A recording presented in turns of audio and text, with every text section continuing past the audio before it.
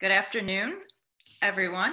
This is an event called Damned If You Do, Damned If You Don't, Troubled Waters Over the Nile. We're going to have a discussion about the Grand Ethiopian Renaissance Dam. I am Erica Weinthal. I am a professor at the Nicholas School of the Environment at Duke University. And I will be moderating this discussion today with Aaron Salzberg. And I've had the pleasure of having known Aaron for many years at this point, largely because I've chased him through various halls trying to have a chance to interview him for my own research on international water over the years in his capacity as the Special Coordinator for Water Resources when he was at the State Department. I'm going to do a brief introduction. But before I do that, I want to acknowledge the co-sponsors of this event today. This is an event that is organized by the UNC Center for Middle East and Islamic Studies. There are lots of co-sponsors, including at UNC, the African Studies Center, the Curriculum in Global Studies, the Curriculum in Peace, War, and Defense, Department of Asian and Middle Eastern Studies. Also, the Duke, shout out down the road, the Duke UNC Consortium for Middle East Studies, the Duke UNC Rotary Peace Center, also the Georgia State University Middle East Study Center, and lastly, the Water Institute at UNC-Chapel Hill. Okay, so again, I see people are still coming in. I will begin, just to get us started so we can stay on time today. I'm going to introduce Aaron Salzberg, who I will be probing with questions, but we will also open it up to all of you who are joining today. So once again, if you have questions throughout this event, please put your questions in the Q&A.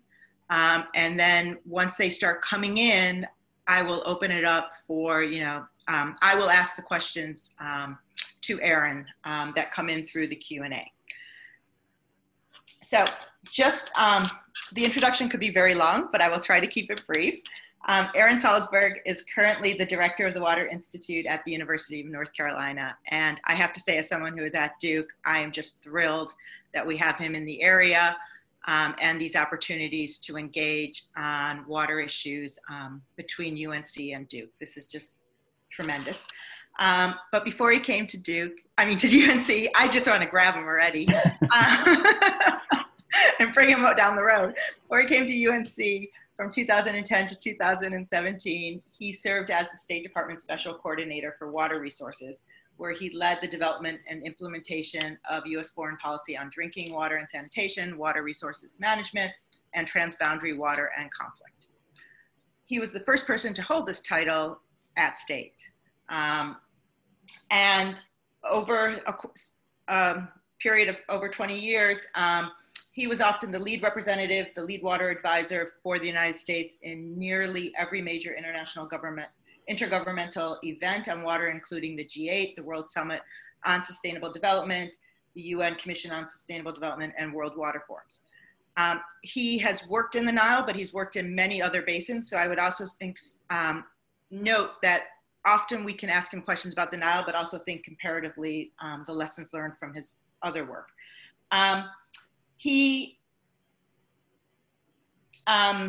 There's so much here. He has worked in the area of,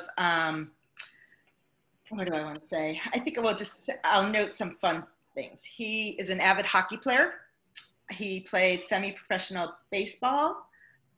He has a PhD in genetic toxicology and MS in technology and policy from MIT.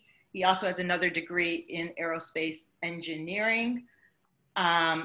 He holds appointments at as a global fellow at the Woodrow Wilson Center in DC. He also serves on the World Meteorological Organization Scientific Research Board, and he has served on the Scientific and Program Committee for World Water Week in Stockholm. So it's a very illustrious background, and it will be fun to have this conversation today. So I think we should just start, and I already see questions coming in. This is fantastic. We should just start with having you talk a bit about your background what it meant to serve as a special coordinator for water within the Department of State, especially when it came to international river basins. Well, thanks, Erica. And thanks, Erica, for doing this, and to the team at UNC and Duke who all helped to make this happen. GERD is an issue that's near and dear to my heart. Cooperation on the Nile is near and dear to my heart. And so I appreciate the opportunity to be able to talk a little bit about it, and all the folks that are tuning in to listen. At the Department of State, you kind of mentioned the role, which was to manage in U.S. foreign policy, and we really got to cover the entire range of water-related issues. But I think the most challenging part of that was how you get the United States government itself to prioritize and work in a thoughtful way to address international water challenges. And so while some of my job was to help support and develop and implement international policies on how we deal with water, and how do we get the international system to work collectively to solve complicated water challenges, another part of it was how do we get government to work thoughtfully on international water challenges. And sometimes the latter could be a lot more difficult than the former. But it's been an incredibly exciting time over the last 20 years to work on international water issues. We've seen so many global efforts to prioritize water issues through the Millennium Development Goals and now the Sustainable Development Goals. We've seen this whole growing field of hydrodiplomacy, where diplomats have now gotten more engaged on international water issues. And so we're seeing different skill sets being brought to bear to try to solve water challenges. And to me, that's what makes the space really exciting. And that was what was exciting about the work that I was able to do, is that any given day you wake up, you could be involved working on a water issue, a finance issue, a policy issue, a social cultural challenge. And it's just a great area to work in. So building on that, given that you had several decades working in this field in government, for those who may be listening today and are interested in entering the field of hydrodiplomacy, what would you say to them? We'll get to the Nile, but even if someone was interested in thinking about hydrodiplomacy in the Nile, what did you not know that you wish you had known when you went in? What did you, what was surprising to you, being in this field for, 2 decades, that just, you could not have learned in the classroom? Just some reflections on, being the point person in many of these water negotiations. Well, in fact, I kind of like to take the opposite approach when I walk into situations like that. I mean, the reality is I didn't know anything.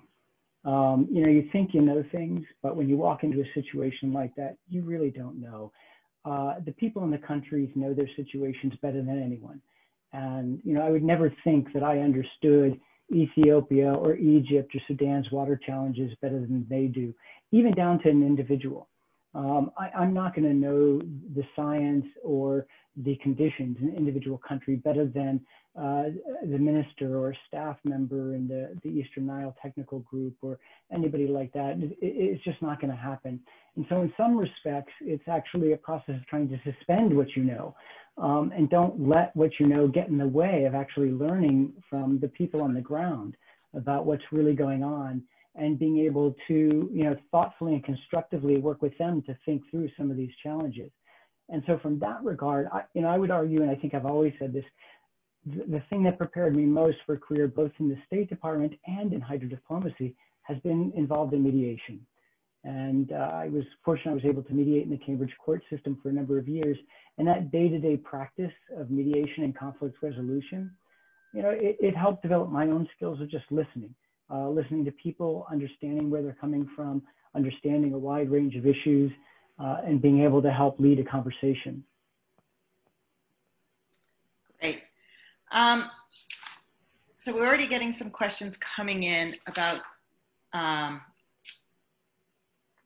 negotiations over the GERD. I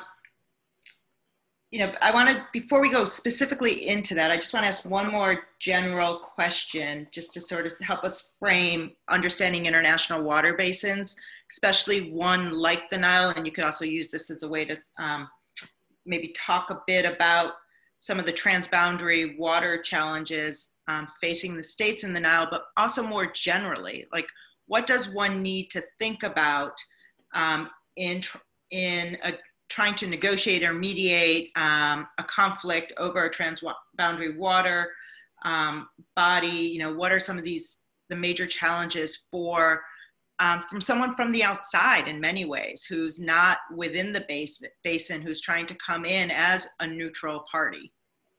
Yeah, a lot of good questions. And I think I want to be clear that negotiate, mediate, arbitrate are all loaded words. And by and large, you know, I saw my job, and look, I was really fortunate to be in a unique position where I could work with these countries in a way that a lot of people don't have the opportunity to. And for me, it was just an incredible opportunity. And I have a lot of close friends in all three countries. And I worship them and the work that they do. They have very hard jobs. At the end of the day, though, my job isn't to solve this dispute for them. My job is to, if I can, is to help provide them with ideas or data or things that can expand their thinking about these sets of issues, and let them carry that thinking forward in a discussion with the other parties.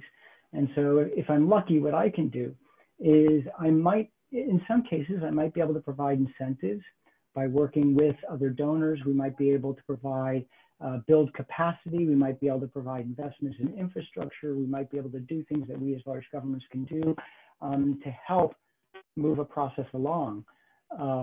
But you know, at the end of the day, you have to follow their lead. And you know, the countries will often let you know where they think support is needed and how you might be able to best move that process along. And if you're lucky enough, you can become a partner with them in that process. And you can contribute in all sorts of different ways as time goes on to how they're thinking about the problems, and things can happen, and hopefully good things happen out of that. Great. And a lot of that resonates with what I saw on the ground many years ago too in Central Asia in negotiations over the RLC Basin. Okay, so let's talk about the Nile Basin. Can you tell us a little bit, you know, about the basin, you know, who the parties are, you know, what their interests are, how those evolved over time, because interests are never stagnant in any water basin, and, you know, maybe give some historical context for how the basin has been managed historically, and, you know, past efforts, you know, to promote cooperation. You know, we have, you know, 100 years, you know, that we can go back and looking at, you know, efforts to manage the Nile, but just to provide some of the context. We can. It's a really complicated basin and a complicated set of questions. I'm not sure I'm going to do it all justice, but I know we have people on the call who actually don't even know the basin at all and what some of the challenges are. And so maybe that's probably a good place to start. And I'll pause. If it's okay with you, I'll put up a quick map because that might be the best way to kind of talk about some of these issues. But let's see if I get this right. Ideally what you're seeing right here. So here you go. Here's the Nile Basin. And it is arguably one of the longest rivers in the world. And there's really two parts to it. There's what we call the White Nile, which starts down here and originates in the equatorial lakes and flows north. And then what we have is a collection of river systems that we often call the Blue Nile. There is a specific tributary here called the Blue Nile, but we have a large set of rivers that originate in the Ethiopian highlands, and it flows and joins the White Nile in Khartoum, and then it flows north. And the Blue Nile, these sets of rivers really make up the preponderance of the water in the Nile Basin, and the flows north into Egypt. The White Nile is responsible for about 15% of what flows into Khartoum, but the Blue Nile is responsible for about 60%. And this entirety of these rivers, about 80 to 85% of the river flows. So these are really significant river systems. These three countries almost couldn't be more different when it comes to their hydrology and their potential water use. Ethiopia is clearly a mountainous country. I wouldn't say it's water rich, but it's not necessarily water poor either. It's got about 1,500 cubic meters of water per person, which puts them above the threshold of what we would consider to be water stressed. But they certainly face problems when it comes to providing access to safe drinking water and sanitation for their people, enough water for irrigation purposes and things like that. It's a mountainous country, and so it provides good opportunities for hydropower development. And so along some of these river systems, you have great opportunities for generating tremendous hydropower. Sudan, of course, once you get out of the Ethiopian highlands, it starts to flatten. And of course, what often happens when you get in those kinds of systems is you start to get strong, great agricultural areas, right? The river feeds all sorts of lands around the river in Sudan. And Sudan is more water poor than Ethiopia, still not what we consider to be significantly water stressed, but water stressed, but has tremendous agricultural potential. And we often talk about Sudan as having the possibility of being the breadbasket for Africa. And one can imagine that if we can get the water right, and they had the supplies that they need, they could really begin to expand food production in a way that would not only spark growth in Sudan, but could actually help resolve a lot of the challenges that the continent faced in food security. And then, of course, these two rivers flow into Egypt, Egypt being one of the most water scarce countries in the world. I think the per capita water availability is somewhere around 500 or 600 cubic meters per person, certainly considered water stress. And what's probably most unique about a country like Egypt is about 96, 97% of that water comes from transboundary sources. So they're heavily dependent on the water that flows from the Nile into their country. And so this creates a really unique dynamic between the countries and the system about how you might manage this river in order to provide broad social and economic benefits to the region. I think the World Bank did a study, almost 15 years ago, where they estimated that if these countries could work together on developing this basin, you could spark economic development, 2 to 5% GDP for some of these countries. And so for some of these countries, 2 to 5% GDP growth is enough to pull them out of poverty. And so one of the things that I think excited us in the donor community and other parts of the world was if we could promote cooperation in this basin, we might be able to spur development that would help pull this region out of poverty. And that got a lot of folks interested in supporting cooperation in the Nile. And that process dates back decades. But I'll think when it really started to gel and take some form was probably in the early 1990s under an initiative called Nile. I think that was UNDP and the Canadians who started that. That morphed into what we would call the Nile Basin Initiative, which was launched in 1999. And that was a consortium of donors, including the World Bank and others, to help not only build capacity in the basin, but identify joint development projects that would spur economic growth and development within the basin. And that program went on. In fact, it still goes on today. And in fact, if you looked at the Nile Basin Initiative, I think at this point, there's close to $1 billion of investment projects that have been developed through the Nile Basin Initiative. The capacity of all the countries has been built up. We've got a staff of about 140 people who are working to understand and identify joint development projects through the Nile Basin Initiative. And so a lot of cooperative efforts and a lot of investments by countries throughout the world in trying to spark cooperation in the basin. So given that there's been a number of efforts, initiatives to promote cooperation among the riparians, and that, the number of riparians have also expanded as, with South Sudan becoming independent. What has happened? Why are we even talking about this conflict over the GERD, about this dam in Ethiopia? What has changed? Yeah, no, it's a really good question. Going back to the map for a second. So for those who don't know, the Grand Ethiopian Renaissance Dam the construction started in 2011. It's located, let's see if I can actually draw it somewhere let's see, right about somewhere in here, about 20 kilometers from the border with Sudan. It's on the Blue Nile. The dam would produce, originally it was designed to produce over 6,000 megawatts of power. Now I think that number has dropped down below 6,000 megawatts, but it would still increase Ethiopia's power production for the entire country, upwards of close to 50%, if not more. And of course, Ethiopia is a country that's really challenged with providing energy services to its people, right? So there's a very legitimate need for Ethiopia to want to expand its power production to meet the growing needs for power among its population. I think right now less than 50% of the population of Ethiopia has access to regular energy services. But with any dam comes challenges. The reservoir behind the dam would store about 74 billion cubic meters of water. And the storage of that water, how you fill the dam, how you operate the dam, what happens during times of drought might all have impacts downstream.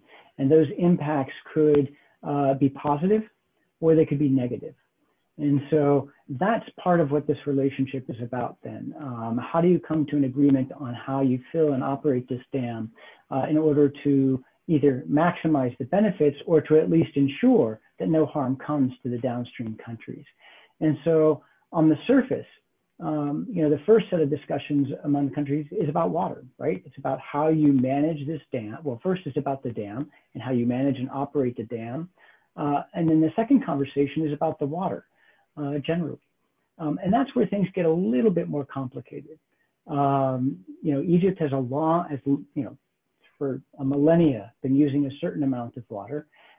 And they're heavily dependent on the water that flows across their borders. So they have a strong interest, of course, in trying to protect their water resources and making sure that those numbers don't go down. Now, at the same time, Ethiopia and Sudan might have very legitimate needs to increasing their water use and water consumption. And so the real question then is, how do you balance those sets of issues? But there's probably a third set of issues that underlies a lot of this dynamic. And that is, I think there's a long-standing perception that Egypt has not been, Egypt has historically been the hegemon on the Nile. And they're the ones who've dictated what development has had and what development hasn't happened on the Nile basin. And there's a long-standing perception that Egypt's early development of the Nile may have prejudiced some of the other opportunities for development by the upstream countries. And so there may be some long-standing animosities that exist for other reasons around not just the use of the water, but relationships generally in the region. Great. So I'm going to build off that, but we have a question from Shafiqul Islam, which I think in many ways ties into some of the questions I also had for you about impediments to getting a deal. And he asks, many have argued that trust, linkage, and cooperation can resolve the Ethiopian, Egyptian, Sudan GERD dispute, yet we seem to be at an impasse. What are the three, critical impediments for an effective and sustainable resolution of this dispute, at least from your perspective? It's an interesting question. I'm not so sure that trust weighs into it too much, though. I think, remember, these are countries, and it's rare that a country will put its national interests and make them subject to trust, or an agreement that's subject to trust, right? You want to, if you're trying to protect the interests of your government and your country, you're going to want a binding agreement or something that protects your interests in some way, shape, or form. If you're just basing it on trust, that's a tough thing to be able to do. But there's no question that if the relationships within the region were different, and if there was greater trust and cooperation between the parties generally, that would make it much easier, I think, to solve this problem. But I don't think that's the case right now, right? I don't think that we have a set of circumstances that would allow that kind of resolution to the problem. So what does that mean? From my perspective, a sustainable resolution to not just this problem, but any transboundary water basin problem is really about the process. You know, the countries, I think, can come to an agreement on what the terms of the filling might look like, what operation might look like. They might even be able to come to how they share risks during droughts and things like that. The most important thing that can come out of this is that the countries establish a relationship and a process for how they're going to work together to solve complicated problems. Now, the reality is that this is an incredibly dynamic basin. There's a lot of variability in the hydrology, but both the needs and the uses of these countries is going to change radically over the next 5, 10, 15, 100 years. And so what you really want is you want to institutionalize a process between the countries where they're sitting down on a regular basis, they're jointly looking at data, they're jointly looking at what their needs are, they're jointly discussing how they might allocate those resources in the best way to optimize the joint benefits that they can generate from the water resources throughout the basin. And then that's a regular process. That's not happening once every 10 years or once every 15 years when there's a problem. It happens on a every 6 month or every annual basis. And that relationship, that institutional process of talking to each other regularly gives them then the strength to deal with droughts and other unforeseen events that start to happen. You know, we had this process play out in the United States, of course, you know, in the Colorado, when we all thought that, you know, the agreements that we had in place were based on what we thought was a relatively dry period, turned out to be a wet period. And the agreements that we put in place were no longer appropriate for managing the water resources that we had. And so the strength of it was that, you know, we had relationships that allowed us to sit down, look at the data, talk about how we would move forward and do that in a joint way. And so I think, you know, if you're looking for a sustainable resolution, it's about institutionalizing a process of jointly working together to solve these kinds of complicated problems. And that is not the first time that I've heard you say that. And I always, you know, and I always realize how important that is, because for so many of us who study international water disputes, we're often focused on the outcome, the treaty itself, and what goes into the treaty and the agreement. And we forget that there's something really important about institutionalizing how, you know, people come together, scientists, hydrologists, to manage the water system in a way that is continuous. And so in some ways that can be part of this, you know, I think what, when thinking about trust, it's about, you know, these are confidence building measures or trust building measures that are institutionalized. Maybe, I mean, one could look at it that way, but it's ensuring that this process works. And so we have a question that one could, you know, take this a little bit further from Yared Lema Harisa, who asks, just went on the screen,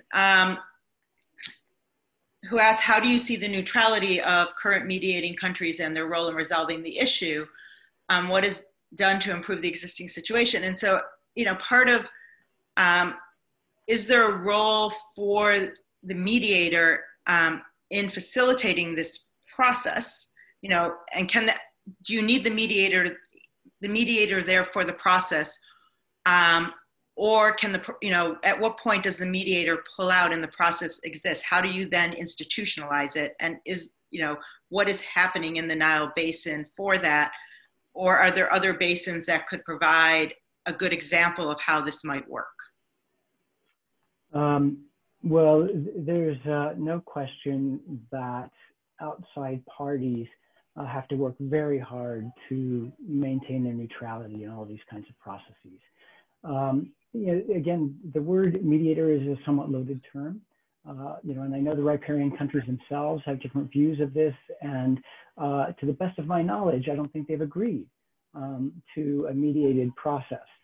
And as the way we would think about mediation in a traditional sense. And so I think the idea that we have outside parties who are helping to facilitate discussions, which is a different thing, is where we are right now.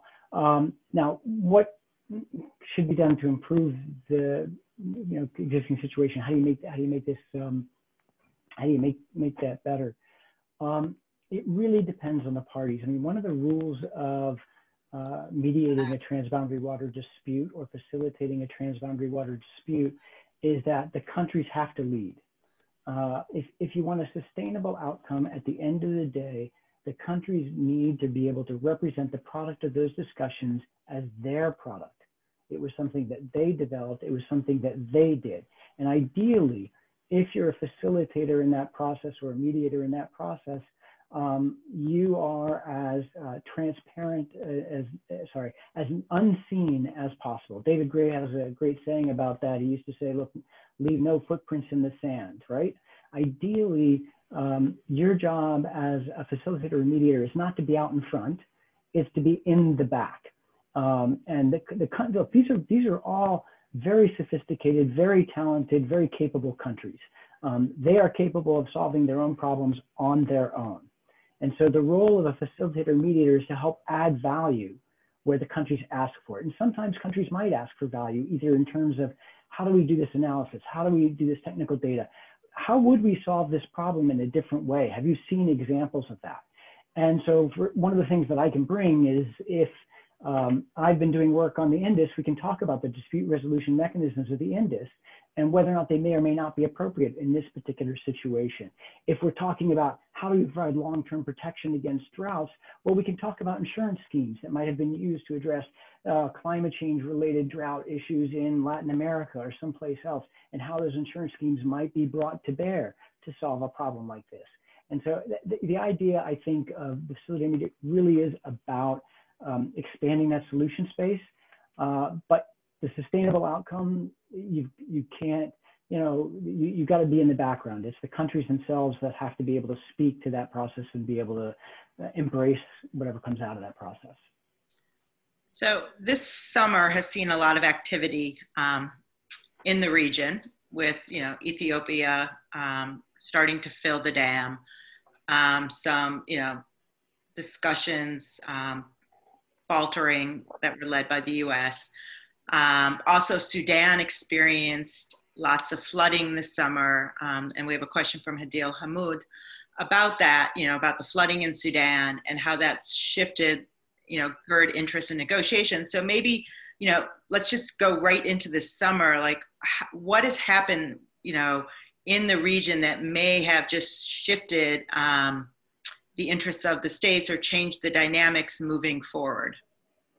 Yeah, I think that the most profound thing, obviously the filling was a critical step, right? And Ethiopia is beginning to fill the dam, sent a very strong signal to the other countries that, look, this process is going to move forward. But the impact of that on Sudan, I think, was really quite profound. Sudan has a lot to gain and a lot to lose if they're not careful from this dam. The dam will regulate the water flows coming out, which will give Sudan an opportunity to increase its own power production and perhaps increase its agricultural production as well. But at the same time, there's 74 billion cubic meters of water that are being held behind two dams in Ethiopia, both the primary dam of GERD, but also the saddle dam associated with it. That, if you're living downstream, you're going to want to be assured that it's safe and sound and it won't collapse. You're also going to want to know what's the timing of the flows. If I'm Sudan, if I am going to try to optimize my energy and agricultural production, knowing the timing of the releases from GERD become extremely important. And I think the filling event and then the flooding event may have woken Sudan up to some of those concerns. And what we saw was that Sudan is now playing what I think is a much more active role in the conversations going on. They stepped in as a facilitator or mediator during this, once the US talks broke down, to try to put things back together again during the summer. And I think they're probably a much more active participant in the discussions that are happening right now as well. And I think that's a very positive dynamic. I think that it's healthy that all three countries feel that they can equally represent their issues in these discussions. So I think that's a positive dynamic. The current discussions going on under the auspices of the African Union, it's not clear to me how much progress they're going to make. Again, I think the countries, for a long time, because there's been a lot of technical conversations going on for the last 10 years. And, in fact, I do think there's a great deal of respect and trust that exists between these countries at a technical level. I mean, I know the ministers, I know the staffs, I know the people who are working in these countries, and they work closely with each other. They've spent many, many days, weeks, if not years, working with each other on some of these shared challenges, and there's a great deal of respect between them. And I think left to their own devices, I think they could come up with filling and operational regimes that would work. I think the outstanding questions around how do you distribute cost and benefits during a long-term drought, which is not really a water question, but more of a political question. That's a harder thing. How do you address what might be the feeling that there are long-term reparations that are due because of the impacts of building the High Aswan Dam and managing the waters the way they've been managed for the past 50, 60 years? Those are really much harder issues to do. And I don't think those are things that the water folks necessarily can solve by themselves. Great, thanks.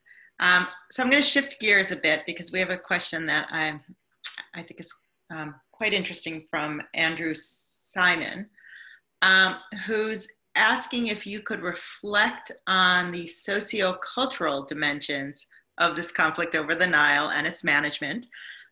He's asking, as a Middle East historian, he's more familiar with what the Nile means to Egyptians.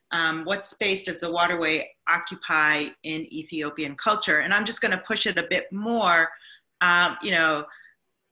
The dam, in conversations that I've had in Ethiopia too, has played a role in also thinking about Ethiopia's future and positioning itself as a green leader.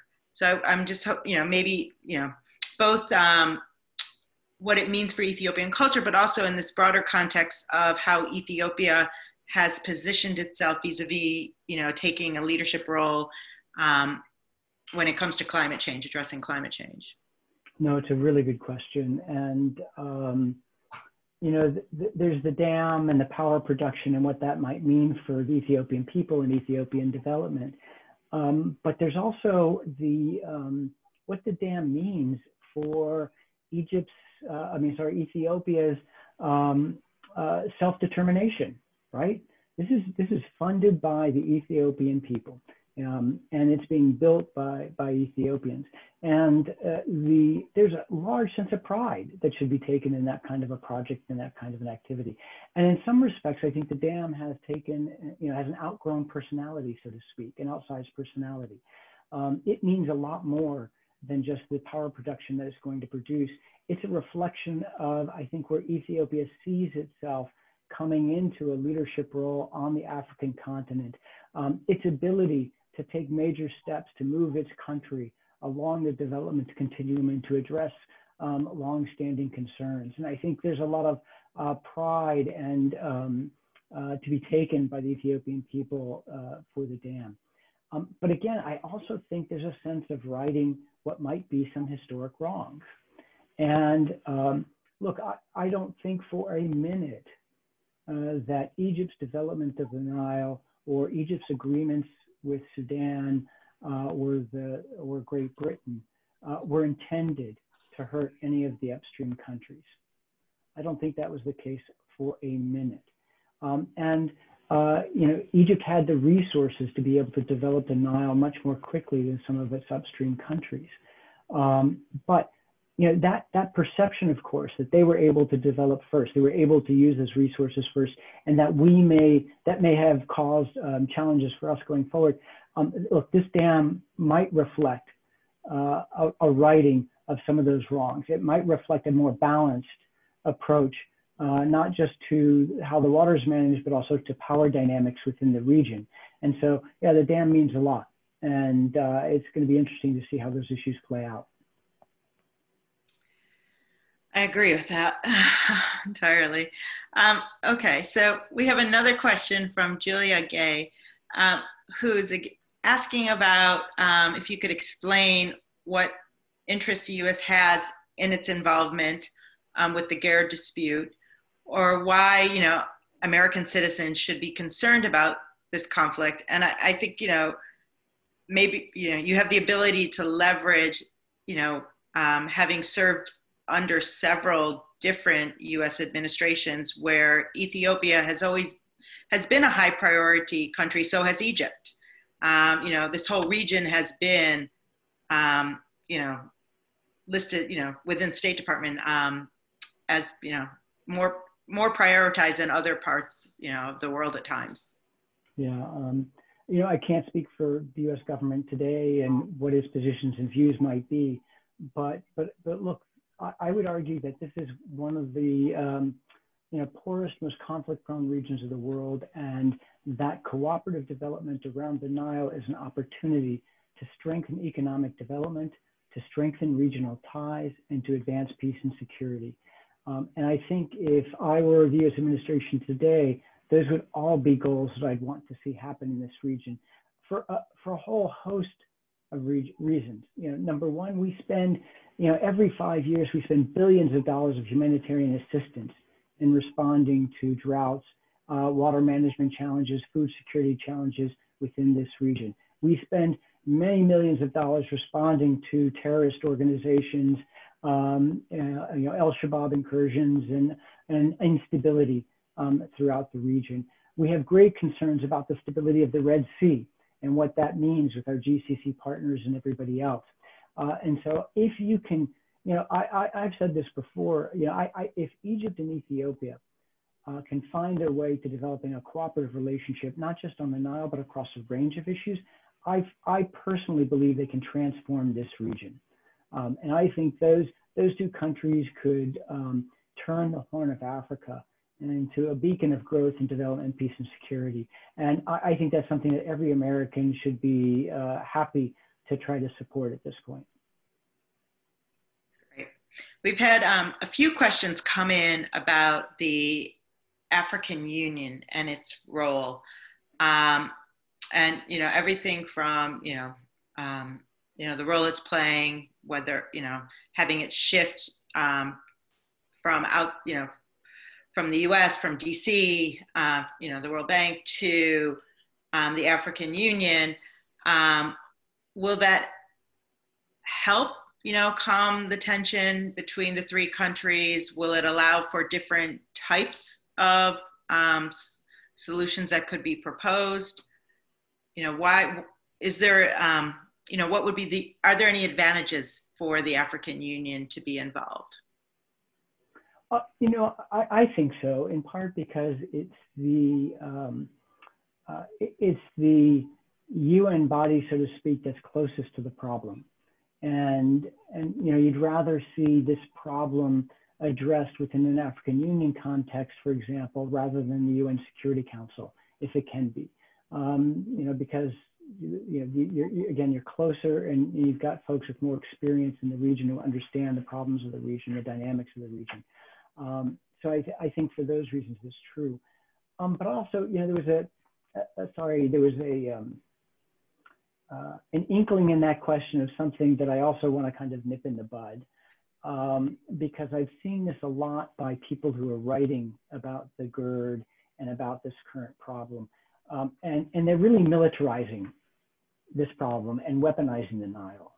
And I don't see the countries themselves doing that. I think they're outside. I'm seeing authors and scientists and academics writing these articles about there's going to be a war over this and this is all going to happen and everything else.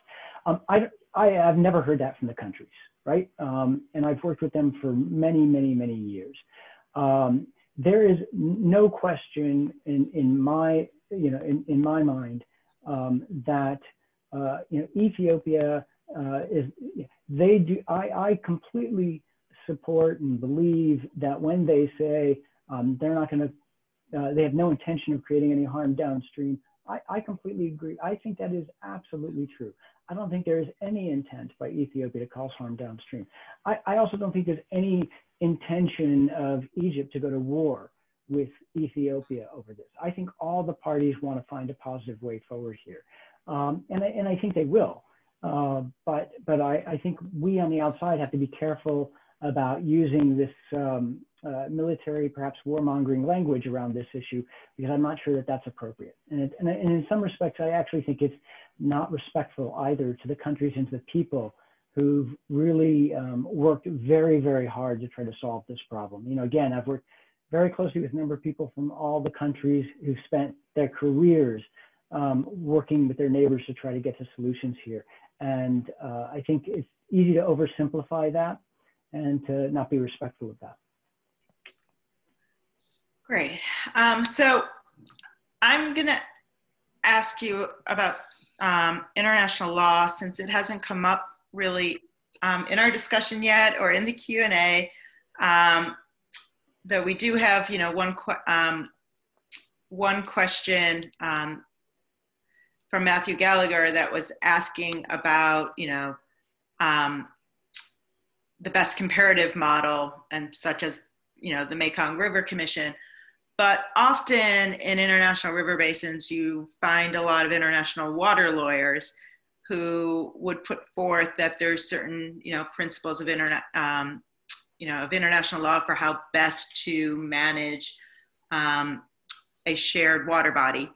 And, you know, if you only abided by, you know, equitable, reasonable use, you know, you could solve these problems. And so I'm just wondering, you know, from your perspective and having been involved in many different instances of international river basins, to what extent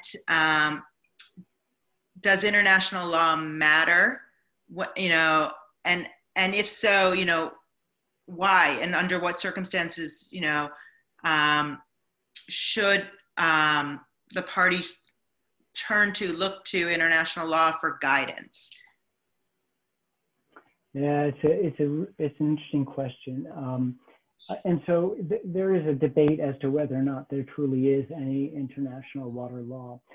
There is a UN convention, and of course the UN convention has a title which almost nobody can actually remember from rote, but it's the UN Convention on the Law of the Non-Navigational Uses of International Watercourses. It was drafted in 1997.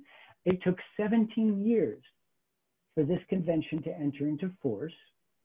And when it entered into force, what you found was there was an interesting pattern to its ratification, that the northern countries would ratify the treaty, southern countries wouldn't ratify the treaty, or in specific basins, there were almost no basins outside of Europe where you'd have every country ratify that agreement. And so because of that, it would be very hard to say that this is a treaty that reflects international common law, so to speak, on water. And therefore it could be used as a legally binding set of principles in adjudicating disputes like this. Now, that said, it does embody some very sound principles of practice that many countries and many people working on water support. The idea of equitable use and significant harm, and we can talk about what those actually mean, as principles to help guide the resolution of water problems. And there is nothing stopping individual countries from using those principles to guide their process in developing their own agreement around transboundary water, or for even adjudicating disputes around transboundary water. Because what we know is the International Court of Justice, you know, they're not going to walk blindly into a water problem and say, is somebody just going to go to them and say, here, can you solve this? They're going to say, what are the principles? What's the scope of review? What is it that I can use to see whether this is right or wrong? And you can point to the 97 Convention as guidance to help inform how you might solve some of those disputes. So while there isn't anything that we might point to as binding international water law, there is a pretty well developed sense that we can of what's right and what's wrong around water that we could point to help guide the solution, resolution of disputes and things like that. So yeah, it's a little bit messy, but those things are out there. And of course, in this particular case, Ethiopia has said that they'd be very comfortable using the principles of equitable use and significant harm to address the challenges around the GERD. Now, What equitable use and significant harm mean is often in the eyes of the beholder. And the key challenge to reconciling that is often historical use. How do we balance what some might be consider long-standing historical right? If I've been using 10 billion cubic meters of water since the dawn of time, do I have a right to continue using that 10 billion cubic meters of water? My personal view is that you may have that right up until that right causes harm or significant harm on another party, at which case you need to reevaluate then that use. And it's the same thing with equitable use, that my use of water, if my use of water is prejudicing somebody else's use or causing significant harm somewhere else, then these things come into play. But what significant harm means is also different for the different parties. And these are very hard terms to define. You mentioned examples. My favorite example, and I apologize, I'm from the US, I love the IBWC, sorry, the International Boundary and Waters Commission that the United States has with Mexico. And the reason why I like it is the treaty has been in place for over 100 years, but the United States and Mexico have agreed to different operating principles of that agreement 320 some odd times. And so the agreement hasn't, the way that institution works has not remained fixed. It's evolved over time. And that's what all of our institutions on transboundary water have to be able to do. They need to be able to evolve to take into account the changing hydrology, the changing needs of the country, all the other things that we talked about. And I think the IBWC is actually probably the best reflection of how that adaptive process within an institution can work. Okay, so we have another question from, where'd it go? They keep moving on me. It was,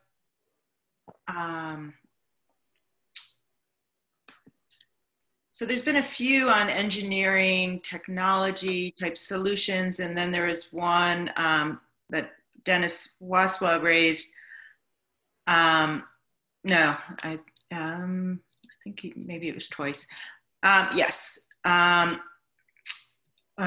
let me try to collect them. But it was all about, you know, whether this is really about politics or about, you know, is it, or can you have a technological engineering solution? Sort of, there's always been this tension too about whether you could just, you know, if you like, right, especially in parts of the Middle East, if you had just had certain technology, you could just engineer your way out of a water crisis. But there's all, as you were talking about with the Nile, there's all these historical uses. And so how do you balance, you know, these trade-offs, you know, between let's just introduce some form of a technological solution rather than really looking at the political interests or historical use, and just trying to, you know, right, how do you balance those competing perspectives? No, it's a good question. You know, the technical data only gets you so far, and you can define the technical parameters, but you know, the real question is what's behind the numbers, and what do those numbers really mean to people? And what does it mean to the distribution of costs and benefits? And so, and I think the countries have come to a pretty common understanding of what the filling and operations of this dam can look like. You know, the real challenge comes, you know, if there's a long-term drought, and how do you distribute the costs and benefits during that long-term drought? And there's lots of numbers to describe that. You can look at all sorts of models about if the water levels, you know, if the precipitation goes down the following way, then the power production at the Grand Ethiopian Renaissance Dam would drop in the following way, that the power production at the High Aswan Dam down in Egypt would drop the following, agricultural production would drop the following way. You can do all that math and all those calculations. But at the end of the day, the question is, okay, then, who bears the cost? If it stops raining in the Ethiopian highlands, who bears the cost? Is that a cost to Ethiopian power production? Is it a cost to Sudanese agricultural production? Is it a cost to Egyptian agricultural and employment and everything else that goes on down? And so, and that, while that, you know, has numbers associated with it, so you might call it a technical issue, at its heart, it really has a lot to do with politics. And this is where I think the countries are stuck. And you know, I think there's some creative thinking that has to happen here, to be frank, in part because, you know, we deal with these kinds of decisions all the time, right? When we think about how much money we need to save for retirement and everything else, and we start to think about, oh, what if I get, you know, cancer when I'm 65, and what's that going to cost me? And then I start to look at what a cancer treatment costs, and I realize I can't afford that. You know, there's no way I can save up enough money to make that happen.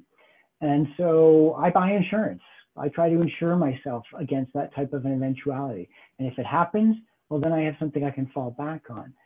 And I think we're going to have to be somewhat creative here. We're going to have to come up with schemes that, you know, allow parties to protect themselves against some of these climate-related risks. And it's going to require some innovation. But I think there are ways to do that. And I think that's not just technically driven. Again, I think there's a lot of social and cultural and political factors that all go into that. There are other factors, though, by the way. You know, again, having worked in the region for a long time, there's a real conversation that these countries need to have around systematic inequalities, just like all of us.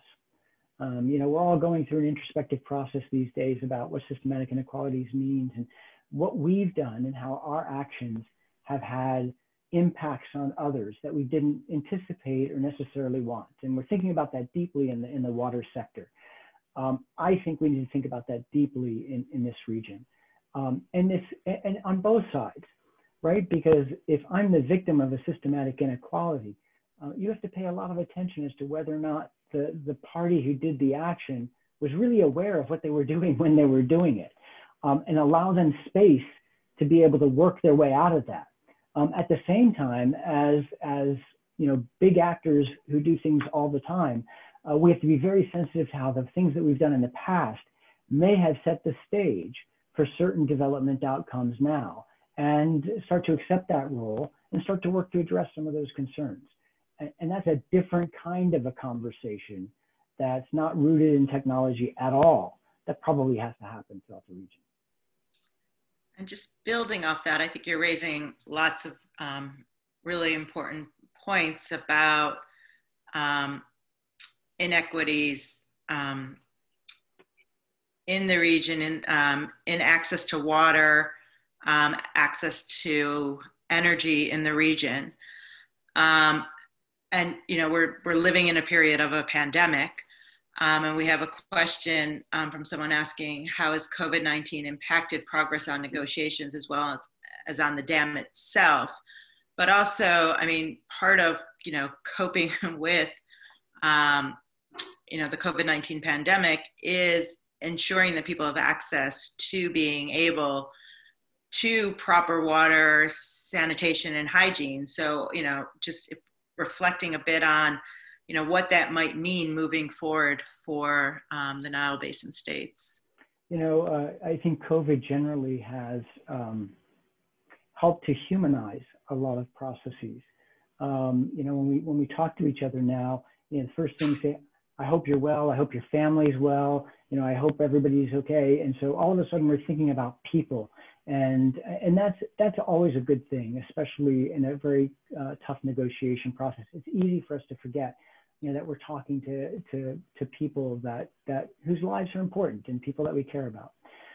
The other is that COVID has really pointed out systematic inequalities in a way that we don't think about too often. The disproportionate impact in the United States that this disease has had on people of color has, you know, been a huge wake-up call for how we have not worked to create the systems that allow everyone to access the same types of healthcare, the same types of resources. And when you think about that now globally, you know, we're having those same types of thoughts now about countries and how what we've done might have enabled some countries to develop at the expense of other countries.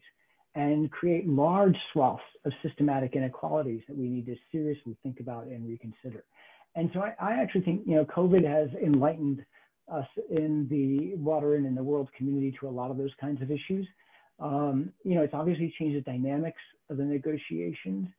The good news is I think a lot of these folks who are talking to each other have known each other for a long time. And so going to Zoom hasn't been too much of a challenge. But you can imagine if you were going to Zoom with parties you didn't know and have good relationships with, that it could be a real challenge. And there is a lot of turnover in governments. And so you can imagine at the higher levels, when we need the prime ministers to be talking to each other, we need the foreign ministers to be talking to each other, and there's greater turnover. And that may complicate matters because that personal time with each other is important in humanizing the impacts of the decisions that they're going to be making. So, building upon the unique role that the United States has played at various times, there's a question too from Jawaleen Patel.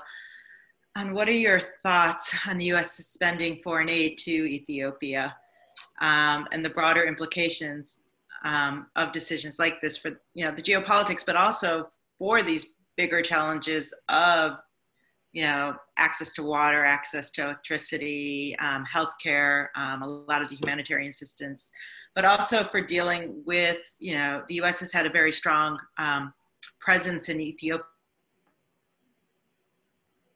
you know, drought risk. So, you know, what are the larger implications of the suspension of aid?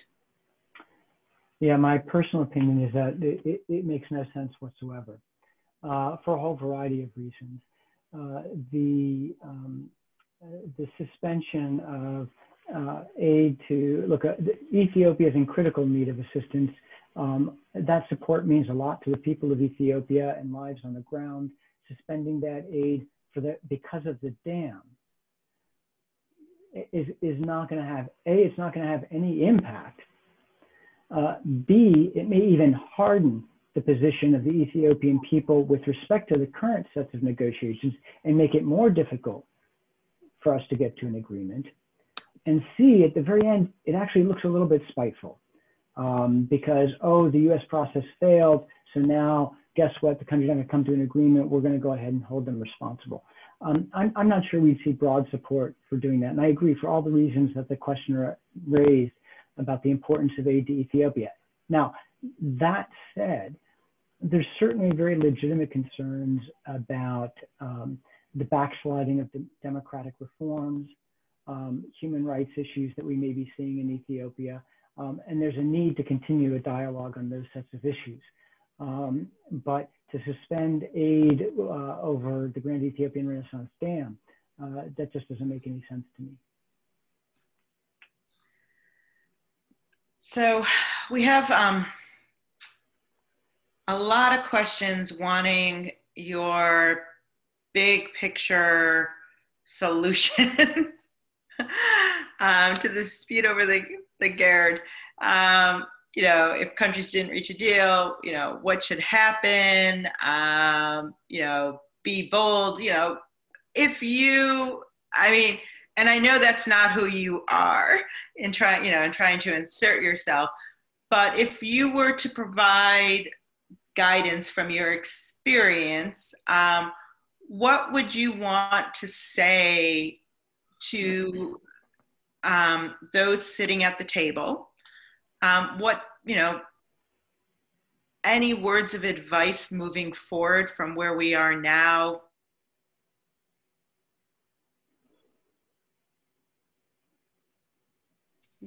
Sorry, froze for a second there.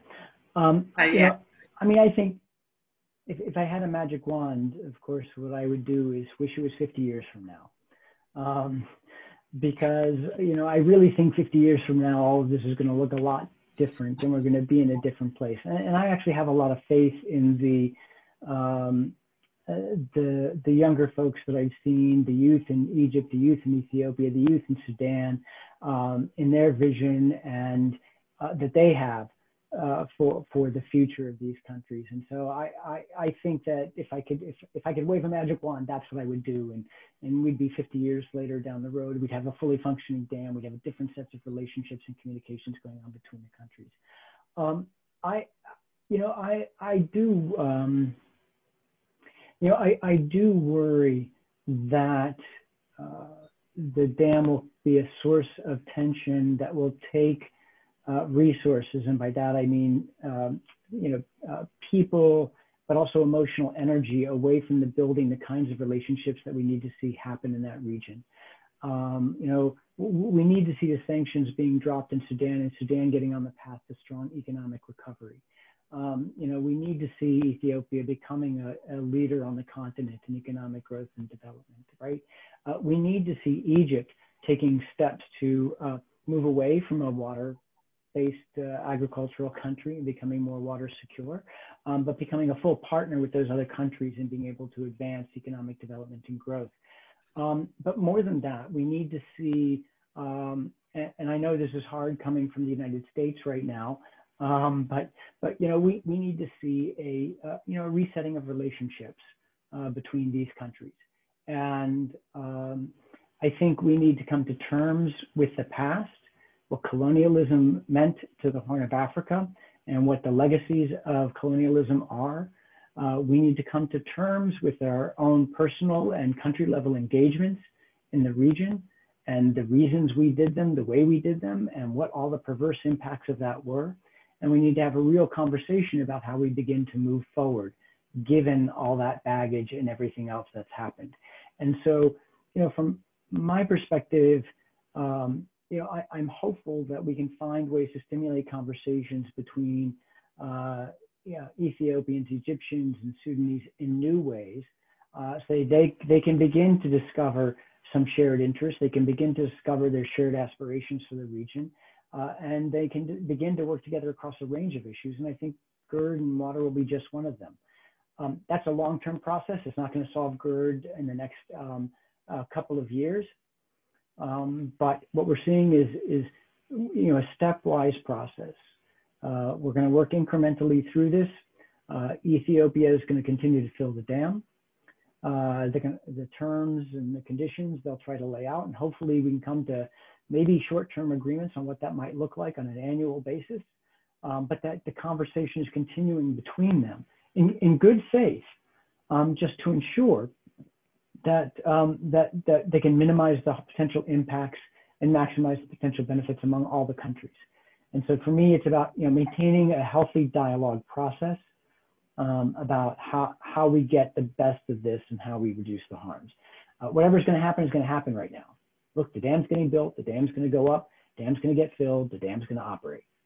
So now the question is, okay, how do we start to work together to make sure that all the things that we want to have happen with this can happen? And sorry, that was very long-winded. No. I mean, this is an opportunity. It's wonderful to hear you reflect.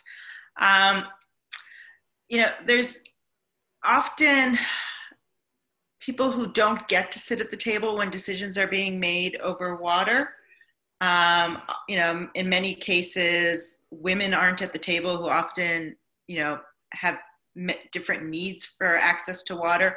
And I'm just wondering, as we start to wind down a bit, you know, we've been talking a lot about national interests, Egypt's national interests, Sudan, Ethiopia, but are there other interests that need to be taken into account in thinking about managing the Nile, thinking about the GERD, but also, you know, also there's a larger number of riparians that are party to the Nile.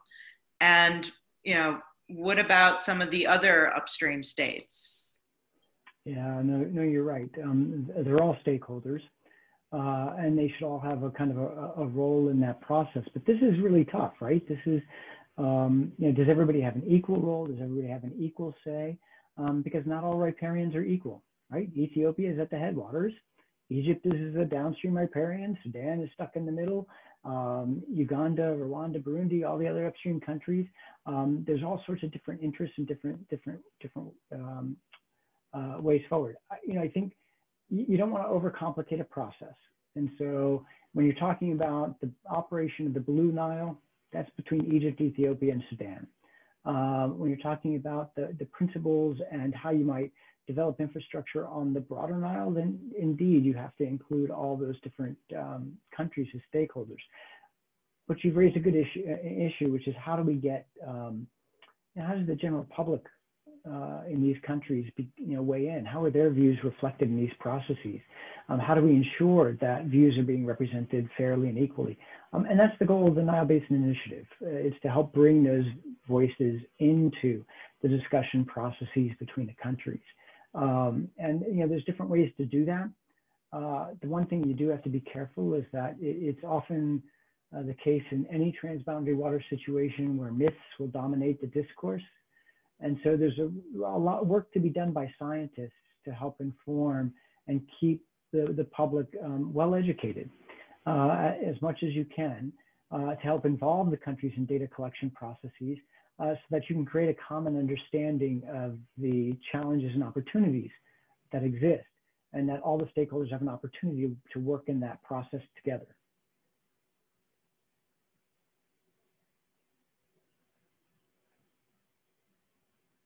I have to unmute. You answered one of the last questions that we had was, wanting some more reflections on the Nile Basin Initiative.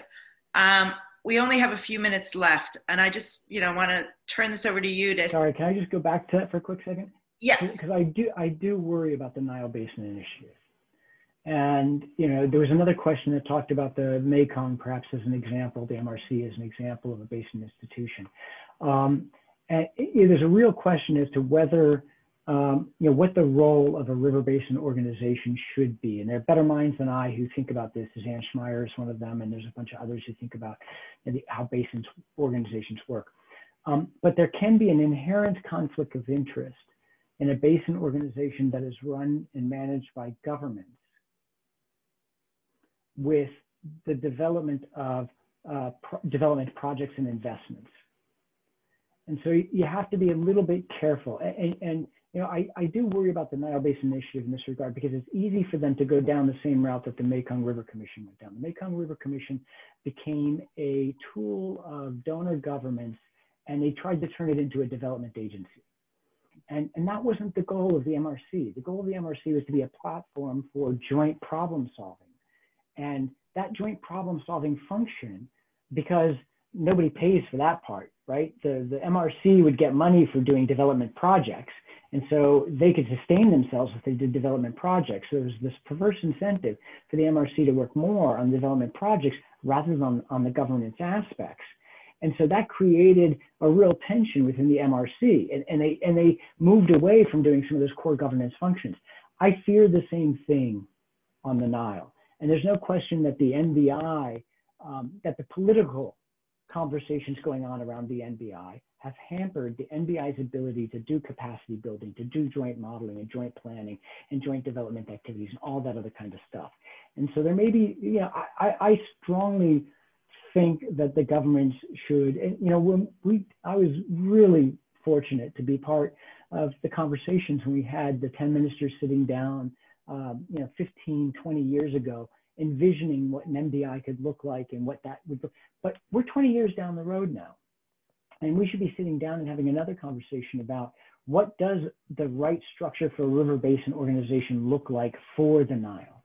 And is it combining both government and non-governmental functions together, or do we need to kind of separate those two and provide a little bit of autonomy for certain functionalities? The United States, we have two different examples. The International Joint Commission, the commission that we have with Canada, that's a completely different animal than the Boundary Commission that we have with Mexico. The Boundary Commission with Mexico can take binding decisions. They can take resolutions that bind both governments to actions. The International Joint Commission can only make recommendations to the two governments, that the two governments then can sit down and either agree to or not agree to. And those are different models. And there's real benefits sometimes to that separation of the technical process and the political process. And I think we have to go back and rethink that with regard to the Nile, with regard to the NBI and its future. Sorry. No, that was excellent, because I was hoping that you would, take the opportunity to jump in on anything that we've missed. There's been a number of questions asking for the alternative models, and also asking, really for you to, what comes next, really. And so we're right at time, and I just want to see if there's anything that we didn't cover that you would like, just to add before we sign off for today. But I hope these will be conversations that we can continue, given that there's lots of water basins, and you often talk about the big six. So we've only talked about one of them today, but there's room to have. Could we have a regular series? What? We could have a regular series. Yes. And so, is there anything else that you would like to add, just, that we might have missed? Again, just maybe a note of caution, because I know, again, everybody's running to publish their paper on why these countries are going to go to war. I don't think that's in the cards for these countries. I just don't think it's there. The people I know all want to work towards a peaceful solution of this. There are some really difficult questions that are still out there. And, my hope is that the parties will be creative and think about some new ways of resolving them. But also, there's a lot of relationship building that has to happen outside of water. And I hope the parties will engage in that too. And maybe we'll be able to get somewhere positive at the end of the day. I hope so too. I think, the fact that, I don't want to be cliche, but, water does bring people together in many ways. And hopefully, we will continue to have these conversations and to invite people from the region to join us. And with that, I want to thank you, Aaron, for taking the time. Thanks, Erica. This has been wonderful. I want to thank UNC's Middle East Center for offering me the opportunity to moderate this conversation, to Shai and Emma, who are behind the scenes making this happen, and to all the participants for joining us today. And with that, I hope everyone has a lovely end of the week and stay safe and healthy in the foreseeable future. Bye.